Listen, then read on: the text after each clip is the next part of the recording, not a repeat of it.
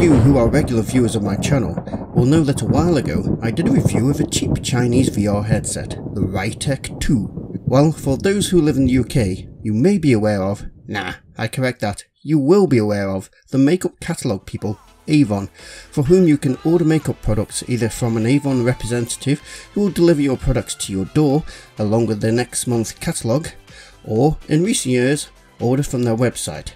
Well, obviously, being an ugly bugger, I have absolutely no need of their services. But my wife does, and while pursuing the catalogue last month, she came across a virtual headset that Avon are selling for £18 English at the time of this review. So, bugger it, I thought I'd pick one up and test it for you, see if it's worth you spending your hard-earned money on.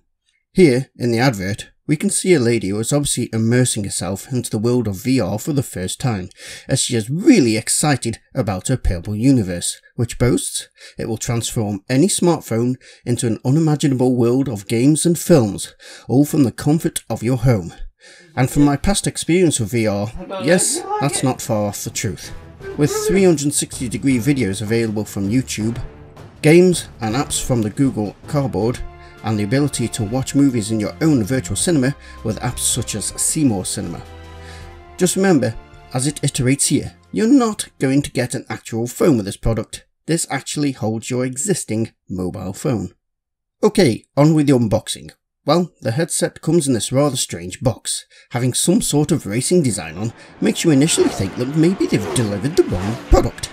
I believe it's likely more the case of them using a generic box design they already produce. Can't prove that though, let me know if you do. Inside, found within the costing confines of this bubble wrap bag, yes, bubble wrap, we find the headset itself and some instructions. Initially, you feel the thickness of the instructions and think this is going to be complex, but it turns out that only the front page is in English, so it's actually a different page for each language. That's a lot of languages. Anyhow, the instructions are clear and well written. We won't pay too much attention to them as I'm going to be demonstrating the product here. Okay, onto the product itself, and you will immediately see that there are two sections to it, the headset itself and the head strap. And to adjust the headset, it's likely best if you put your phone in the front before adjusting the headset for the size of your noggin, due to the extra weight that will be in the front. Now let's see how we do that. To put your phone into the headset, first of all, you need to open this front flap, which is done simply by depressing this catch. You're one ugly catch. I hate you. Oh, not like that, like this. This front flap then drops down and you will see this holder for your phone. This headset will hold any phone up to 7.5cm by 14.5cm, or 3 inches by 5.7 inches. So it just takes my Galaxy Note 7 Edge. Phew. Anyhow, one thing I really like about this design compared to others I've seen is this clamp into which you put your phone. It holds it really securely. That's not going anywhere.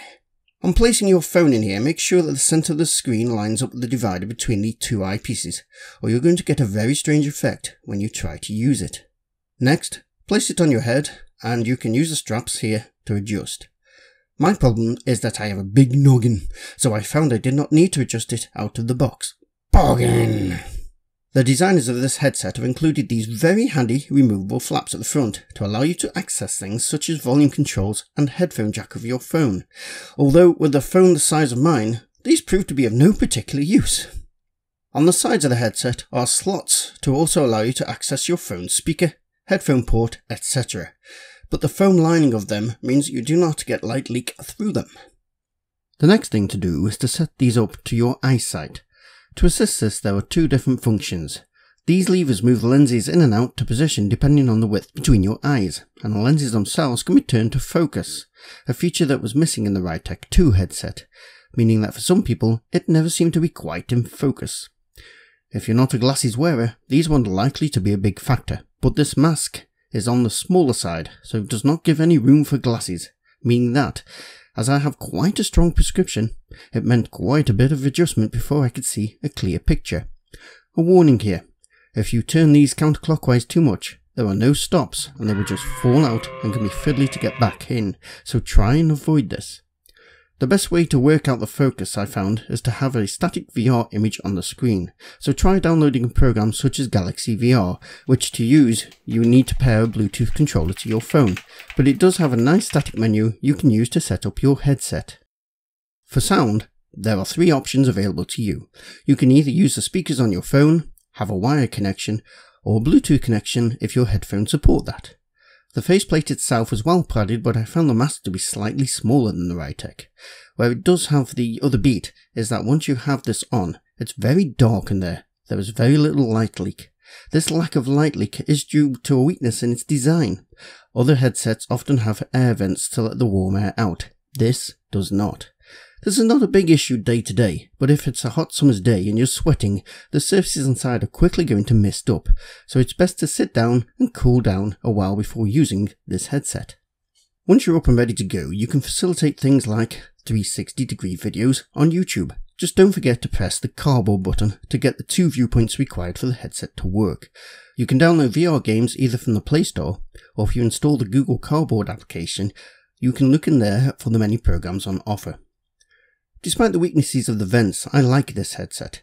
It has the focusing system that many headsets around this price range do not offer, so as a wearer of glasses, this is important. You're not going to get the widescreen views using this headset or any other phone-based headset, but you're not in the same league in the aspect of cost, and if you want to dip your toe into the world of VR to see if you like it, this is an ideal headset. Well, if you've enjoyed the video, then please like it. If you enjoy this sort of content, then please subscribe. You can join like-minded people in our Facebook group or Twitter feed, and if you wish to support the channel, we also have a Patreon page. Just remains to say, hope you've enjoyed, hope it's been of use to you, and thanks very much for watching. You need to quit being dirty. You're a dirty boy.